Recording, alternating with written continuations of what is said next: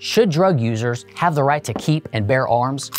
Let me ask you though, have you ever used an illegal drug? Let me be clearer. Have you ever used a controlled substance in an unlawful manner? Taken a prescription pill other than exactly as prescribed? Used marijuana in a state that has legalized recreational use? If you did, then your Second Amendment rights were suspended, and it was thereafter illegal for you to be in the possession of a firearm. However, that could be changing soon because that's exactly what the U.S. Supreme Court is currently deciding. Patrick Darnell Daniels Jr. was pulled over by police. The police found 2 firearms and some marijuana in his vehicle, so he was arrested. You might be wondering how much marijuana this kingpin had in his possession. He had less than half a gram. As a frame of reference, 1 raisin weighs approximately half a gram. I want you to keep that in mind. Unfortunately, during questioning, he then admitted to using marijuana about 14 days out of the month. There was no evidence that he was under the influence at the time of the arrest, and no evidence as to when the last time he had used. However, he did say that he hadn't used for some period of time because he was broke. He was convicted after a jury trial and then sentenced to nearly 4 years in prison and then 3 years of supervised release. He was also permanently banned from ever owning a firearm again for the rest of his life. He then immediately appealed the conviction to the Fifth Circuit Court of Appeals.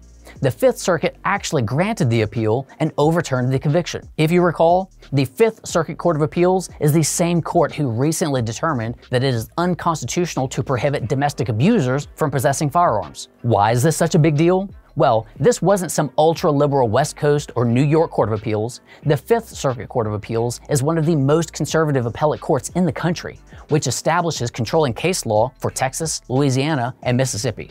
After a 2022 Second Amendment rights victory in the U.S. Supreme Court, we were provided a new and very strict framework in which gun control laws must be analyzed.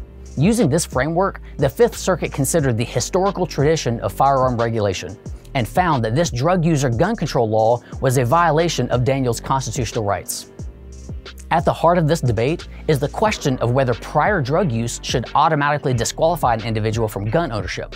This issue is particularly controversial, considering changing societal attitudes towards drug use and rehabilitation. People who support gun rights say that if someone used drugs but wasn't violent, they shouldn't lose their right to own a gun forever, especially for minor, dated offenses.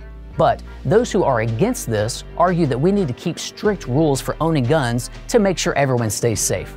This case represents a crucial test in defining the boundaries of the Second Amendment, especially for individuals who use drugs and firearms, though not at the same time. The government's argument emphasizes public safety concerns regarding allowing gun rights to individuals who use drugs. This argument is rooted in the belief that drug use can impair judgment and increase the risk of violent behavior, thus posing a threat to public safety if such individuals are allowed to possess firearms. The government maintains that the restriction is a necessary measure to protect citizens and aligns with responsible gun control policies. This perspective upholds federal laws as a critical tool in preventing potentially dangerous individuals from accessing firearms, arguing that such measures are in the best interest of the community's safety and well-being. The government tries to overcome the history and tradition test, since drug use apparently wasn't an issue at the time of the founding of the country, by arguing that drug users should be disarmed because there is a history of disarming people who are intoxicated. The government even argues that this law is necessary to protect drug users from themselves.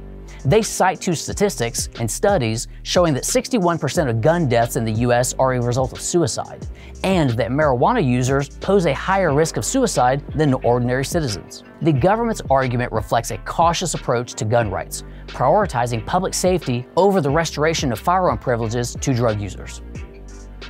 The defendant's argument contends that such restrictions unjustly infringe upon the Second Amendment rights of non-violent drug users. He correctly points out that these intoxication laws, which have historically been used to disarm citizens, only limited disarmament to the time while the person was under the influence. However, this current law would permanently disarm drug users even while they are not under the influence of their drug of choice. If you'll recall, there was no evidence that the defendant was impaired at the time of the offense. The defendant argues that the law itself is unconstitutionally vague, since there is no clear definition of what a user is. Merriam-Webster's dictionary is of little help, since it defines a user as one that uses, and Black's Law Dictionary defines a user as someone who uses a thing. Further, the law doesn't define how recently someone must have used in order to be a user under the law. Perhaps if you have ever used marijuana, or taken a prescription drug in a manner other than directed, then you could be prosecuted for this crime. As of today, we're waiting to see if the Supreme Court will take up the case or hold it until it decides the Rahimi case. Regardless of the outcome, the Supreme Court's decision in this case will have far-reaching implications, shaping future gun ownership laws and Second Amendment interpretations. A ruling in favor of the defendant would undoubtedly expand the Second Amendment and allow certain nonviolent drug offenders to regain gun rights. This would mark a significant shift in gun policy, reflecting evolving views on drug offenses and rehabilitation. Conversely, a decision upholding current restrictions would reinforce the government's stance on public safety and responsible gun ownership, and likely embolden additional prosecutions.